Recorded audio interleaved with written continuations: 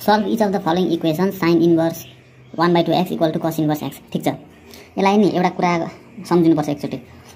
यहाँ छ sin inverse x/2, यहाँ छ cos इन्भर्स। अब दुईटा एउटै बनाउनुपर्छ, कि त साइनलाई कसमा लानु पर्यो कि त कसलाई साइनमा लानु पर्यो। हामी कसलाई साइनमा लगाउँ सजिलो हुन्छ, इक्वल्स टु यसलाई बनाइदिउँ sin इन्भर्स। अब x छ भने √1 - x², यहाँ y थियो भने y², z थियो भने z², जे थियो त्यही। अब यहाँबाट sin इन्भर्स यो दुईटा क्यान्सल हुन्छ, के बाँकी रह्यो x/2 इक्वल्स टु √1 - x², यो बाँकी रह्यो। यो रुट उता गयो भने स्क्वायर हुन्छ, कि त स्क्वायरिङ बोथ साइड भन्दाखेरि x²/4 equals to 1 - x²। How we got this on squaring both sides. अब यसलाई यता पठाइदिउँ। पहिला यसो गरौँ, x² इक्वल्स टु 4 - 4x², यसलाई उता लगेर मल्टिप्लाई गरेको। यो यता आएपछि 4 + 1 5 हुन्छ, x² + 4x² equals to 4, 5x² equals to 4, x² equals to 4/5, x equals to यो यसको स्क्वायर यता आयो भने √2 भयो, 5 को त √5 मात्रै भयो, प्लस माइनस दुईटैको लागि चाहियो। अब प्लस माइनस सुरुमा टेकिङ पोजिटिभ, अर्कोचोटि टेकिङ नेगेटिभ।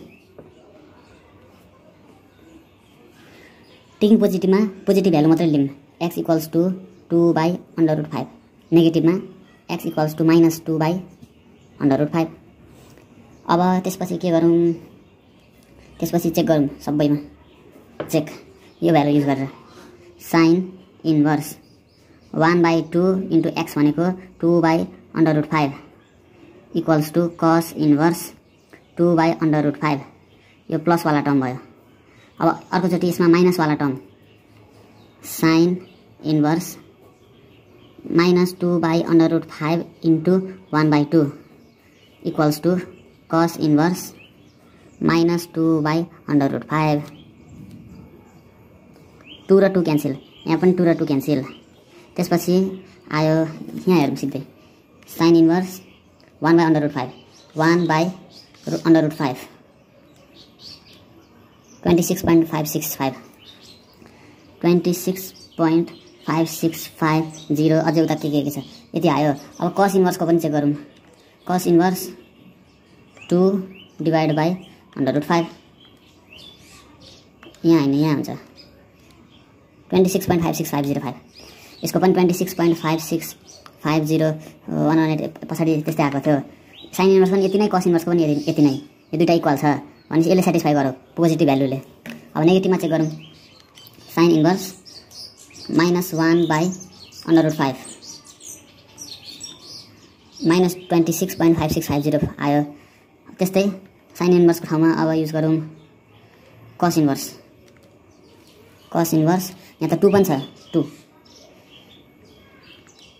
यहाँ 2 छ, त्यति आएन। यहाँनिर -26.56 आएको थियो, cos इन्भर्समा 153 आयो, यो त भएन, यसले सेटिस्फाई गरेन, यसले गर। Therefore x equals to 2/√5, this is our answer. यो होइन रहेछ एन्सर, यो हो एन्सर। Now next question.